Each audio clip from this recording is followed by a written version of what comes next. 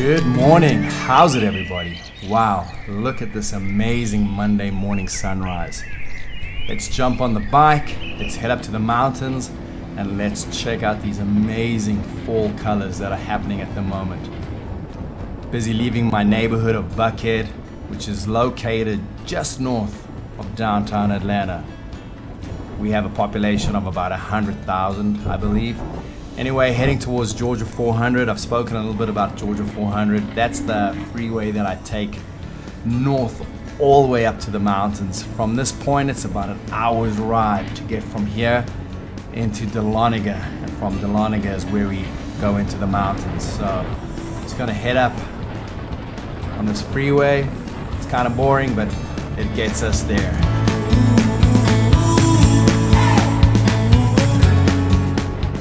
Dahlonega, Georgia, one of my favorite little country towns. Only has a population of approximately 7,000.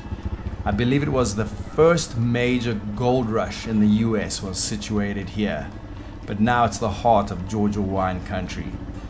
This little square, I'm gonna ride around this little square in the middle of the town so you guys can get a pretty good feel of how genuine and how authentic this very cool town is. It's full with great restaurants, little taverns, wineries.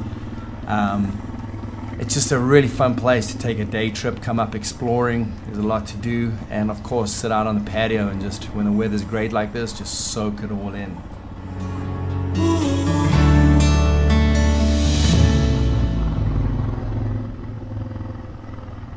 I get so excited when I've left out of Dahlonega, taken a few country roads, and I land up at this intersection over here, Stone Pile Gap intersection. This intersection, this traffic circle, if you take a right, it leads you to 129 to Blood Mountain. You go straight, you land up on Highway 60, which I'm on now. Such a cool winding road. It's just, there's so many turns. It's only 2 lanes, and when you get to the top, the views are incredible. You work your way down and you get to this clearing of Woody Lake. Today I actually just, for the first time, pulled off. I wanted to check out this little country house, country cabin. It seemed a little bit dilapidated. I wasn't sure if it was abandoned or not. So I pulled in, I wanted to check it out, but I don't think it is because of how manicured these lawns are. You know, somebody's definitely taking care of this property. But I'm always enamored when I come up here to the country and I just get a glimpse of the more relaxed and simplistic life of the country, you know, compared to the chaos of the city. So I like to soak in and check out these old homes. You know, look at that view that this person has onto Woody Lake, and you know, in the background you can just see the clearings of the colors that are about to happen. Pulling into Two Wheels Only Motorcycle Resort. You know, I've stayed here a bunch. It's been in a bunch of my videos if any of you have watched them. This particular parking spot right in front of the main lodge on the weekends is just jam-packed for the motorcycles. Total motorcycle heaven. Such as Life Country Store, one of my favorite little country stores to stop and either just catch a cup of coffee or a refreshment or a couple of snacks.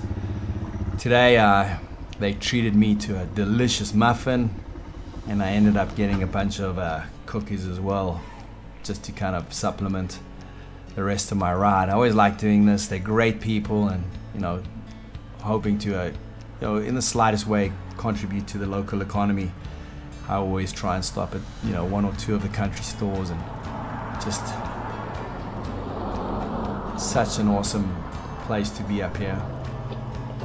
Now let's get it going. Let's get into this forest. Let's get far deep into this forest and check out the changing of these leaves. I mean, just bursting with colors.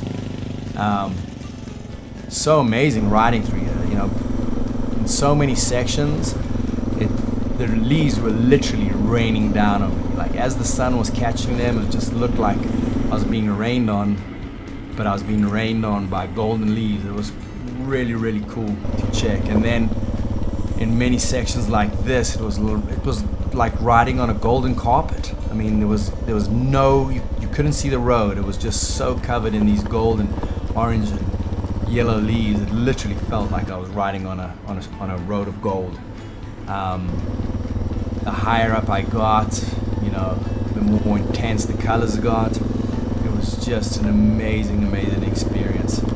And then I find this clearing, and I love to do this because I love to find these clearings and throw the drone up, because while you're so focused on riding through the forest, you actually lose perspective of A, how deep you've gone into the forest, and B, there's no way of really fully taking in the huge expanse of where you're at. And as you can see, as this drone camera is panning, number one, we see the colors. The colors are just almost unreal.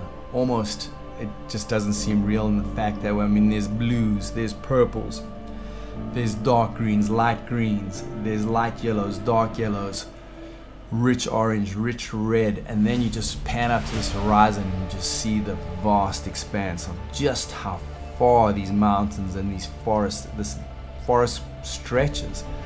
You know, I'm in total awe, and it's so humbling, and I'm so appreciative that I get to ride in this region, and pretty often at that. You know, there's hiking, there's obviously motorcycle, there's camping, there's 4x4, and we're so lucky that we're actually get to enjoy these areas. So if you haven't been up here yet, please do. It's just a fantastic place, and we're so blessed that we get to enjoy it. I really love it up here so much. You know, here I am down a little side path, checking out a mountain stream. I mean, it's just so diverse, and the beauty that you see, just so enjoyable. So if you can, make it up here, you know, it's really life-changing. And then here I am pulling up to Gabriel. You'll see kind of in this conversation what goes down with Gabriel. You okay? No, I'm good. It's stupid, but I could use a little hand lifting it up. Sure, no problem. Yeah, no worries, man. How are you, man? Good, how are you? That's a big one, huh? Do you know how to get this bike up? Yeah. Okay. It's big, but Yeah. I don't know if you want to step on the kickstand or whatever. Well, I'll tell you what, if we're both over here, because your stands out, it should be fine. There you go. You got it.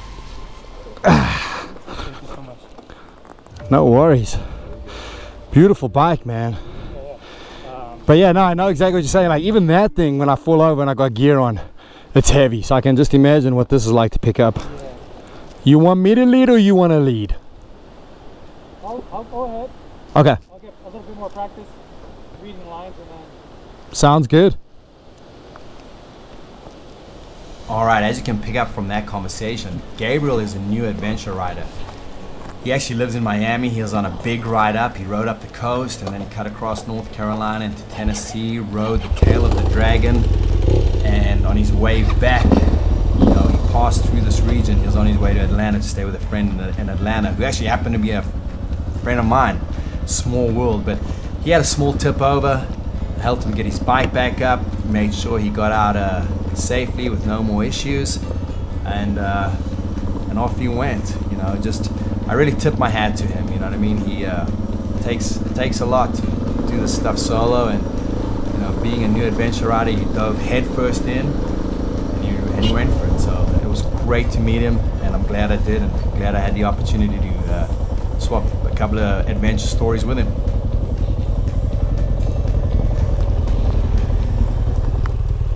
Like guardian angel out of the sky. No worries, man. What's your name? Gabriel. Gabriel Uli. Not long after I left Gabriel, I found this mountain farm high up above in this clearing, just absolutely beautiful. I had to throw the drone up, capture this cornfield with those mountains in the back changing color. I mean, just take this in. The contrast is just unreal. It was just absolutely beautiful. Anyway, guys, that wraps up my ride for the changing colors of the North Georgia Mountain. Hope you enjoy. Venture on. See you soon. Cheers.